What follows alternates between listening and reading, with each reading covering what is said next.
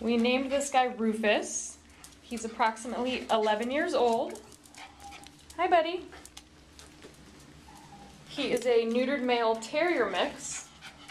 He was abandoned at our shelter with no information. He came in extremely matted. He also has heavy dental tartar, and his left eye is atrophied and sunken in.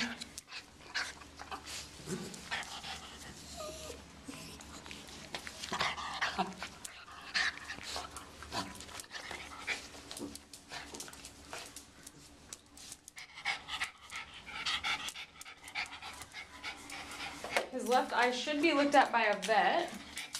I'm trying to show you what it looks like. There we go.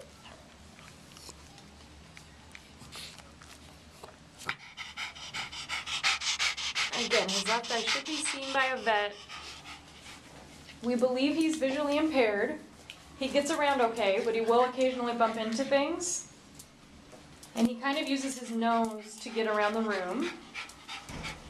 He does sometimes startle easily, likely because of his visual impairment.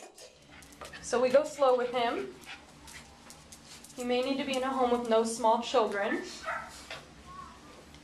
He's very, very sweet. He gets extremely happy when he gets a visitor. You can see he's very outgoing.